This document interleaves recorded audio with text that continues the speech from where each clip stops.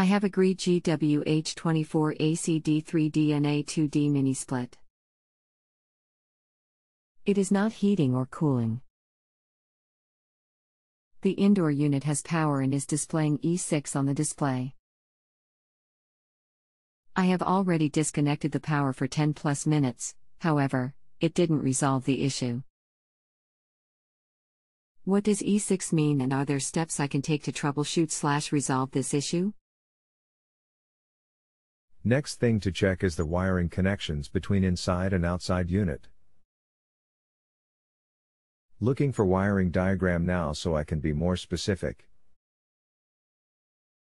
I verified that the connections between the two units are good, nothing is loose. There is a terminal block on the outdoor unit under a cover. This is where I verified connections. When you reset power, did you restart the system with remote? Yes. System was off and indoor unit power light was amber.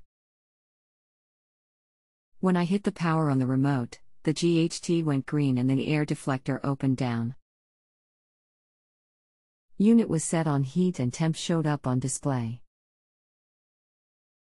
After about 3 to 5 minutes, the E6 light came on and the power light started blinking, 6 blinks followed by 3 seconds off, repeat. Looking over manual, one moment. Going to give you a link to the manual and reference pages instead of typing all this out. Okay.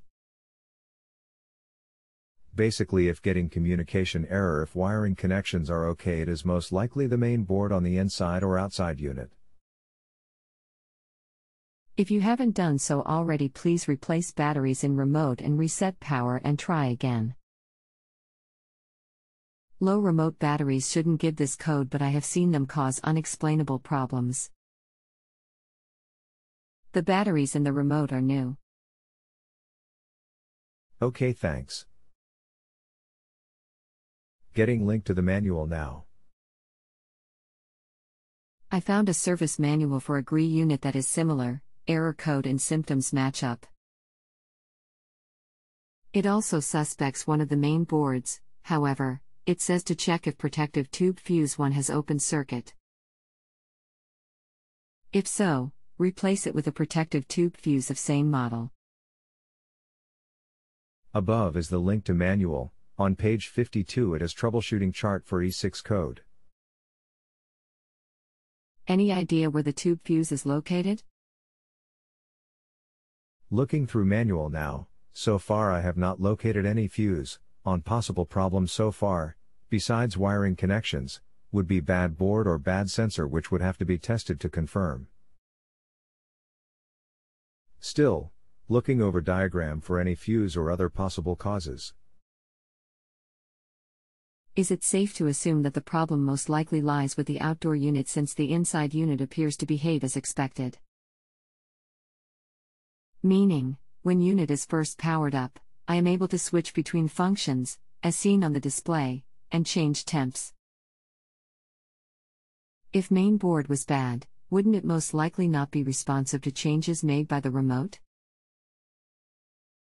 Not necessarily. Any circuit on the board, such as the communication circuit, could go bad, but more times than not outside board goes out before inside, mostly due to conditions, humidity, moisture, etc. I am going to run out to and disconnect/reconnect the wire on terminal 2 of the outdoor unit. It appears to be the one that carries the communications between the units. I am also going to verify ground. Is that how you read the diagram on page 12? Yes, on page 8 it shows that 2 is communication. Make sure the power is off while you check the connections. Just reconnected all connections between the two units and put power back to unit. Any change? Turned unit on with remote. Waiting to see the outcome.